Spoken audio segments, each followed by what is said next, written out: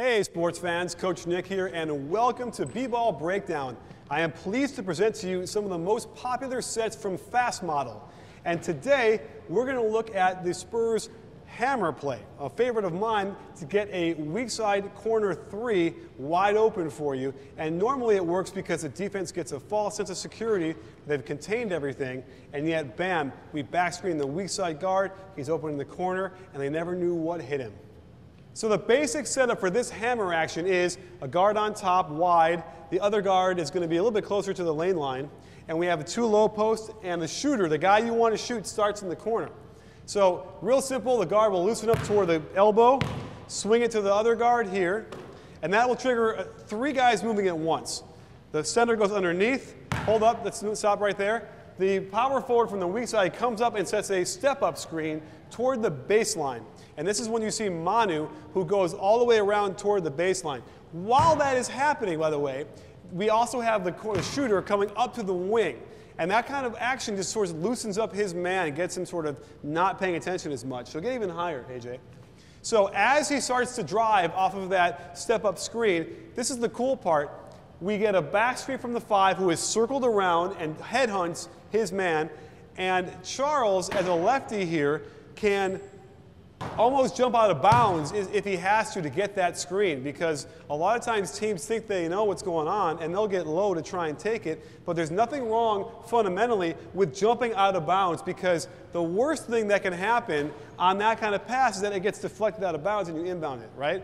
There's no way a defender is really going to be able to steal that and stay inbounds himself. So that's why it's a worthwhile play if you have to jump out of bounds to make that pass. Let's see it in real time. Yeah, here we go. Ball dribbles in, swings it, orbit, step up screen. Good, there it is, the hammer screen. Boom, look at that, beautiful. And that's exactly how Manu does it. He kind of keeps running through the play after he throws the ball. And it's a great way to get that shot.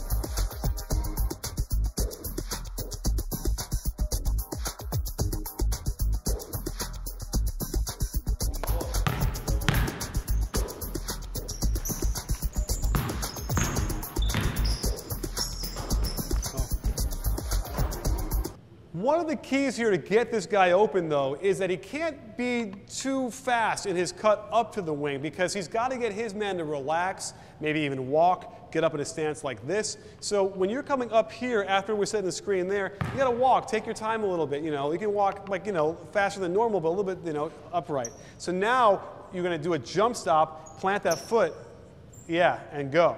And that's the kind of movement you're going to get, because if I'm playing defense, I'm already facing the wrong way. I can't catch up to that. So it's really important to teach your players slow, right? You don't have to be going fast all the time, because once you start sprinting, the guy stays in his stance and he's ready and he's thinking something's going to happen. When you get him is when you kind of walk in like, oh, hey, what's going on? Boom. And then you're right back here, and there's the shot. And that's what you got to learn is quick, quick, slow, slow, slow, quick. That gets you open in the hammer. Another awesome variation of the hammer play the Spurs run is this, where you have your power forward up here on the lane line extended. You have your three on the elbow, your point guard bringing the ball up. You have your shooting guard under the basket, and your center on the low post on the right side. And it's real simple. We have this guy on the elbow will cut up to the wing, catch it with his back to the basket, hold up. While that's happening, we're getting a pin down on this side. And that's key here, but I'll tell you that in a second why. We're going to get a handoff right back here on a little guard quickie around. So now we have our familiar hammer action over here, right? And why it works great is that we started with a pin down. So come over here and show us the pin down real quick, and I'm going to talk about the defense here. If I'm guarding him, right, I know something's going to happen if he starts under the basket. He's going to get a pin down. We see that. So I'm going to bust my butt as he's going, right? And I'm running. Oh, I got him. But guess what happens? I'm up here. Wait, where's the ball? Now, as soon as he takes the jump stop and goes back the other way, I'm right back into the screen. So Anthony's going to follow me up my back and then set a back screen here, and he's going to flare out to the corner. Because here's the other thing. What's my instinct when I get a back screen? It's to protect the basket, right? So I'm probably going to go, oh, I got to run here. And what's going to happen? You're in the corner shooting a three. That's the problem, right? Or I might even go, oh, I better watch the ball, and that's when you jump out of bounds, and it's a three either way. But here's the last bit of special sauce. As this is happening, go back here and show us the handoff. And by the way, this is very triangle-ish. Triangle offense has a lot of this where they go guard quickly right back to him. After Charles hands it off, we now have the last piece of the puzzle is the power forward now flare screening this way. And now our point guard has his choice of a flare screen for a shot on top or the corner. And God knows if they try and cover it all, we have the big man slipping in there for the pass. So show us first the pass to the corner, and then we'll show you the pass to the top, and then we'll show the pass to Anthony for the dunk. There you go. Good. Now watch that timing.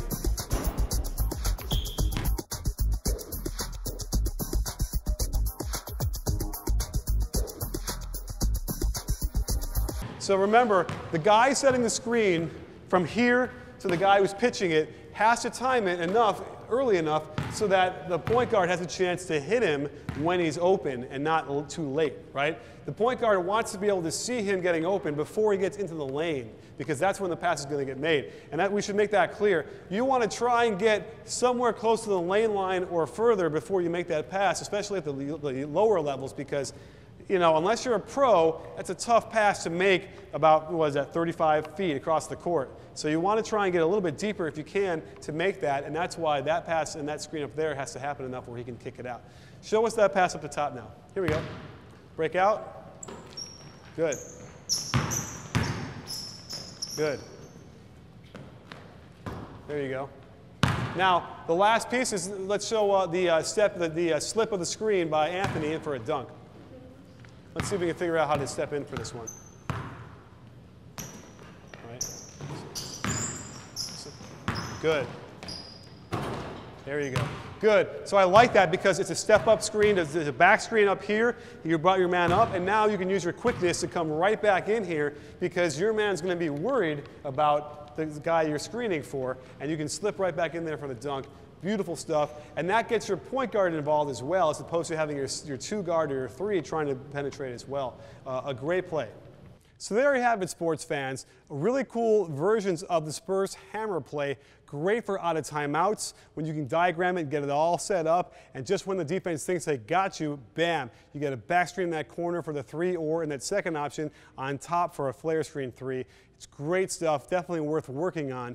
And don't forget, head over to FastModel because they have a huge amount of plays in their library. You will get better, you'll get more knowledgeable, even if you're a player, if you're a coach, doesn't matter. Check it out, and their app too, and you can design your own plays. And don't forget, a B-Ball Breakdown, we're not a channel, we're a conversation. You in?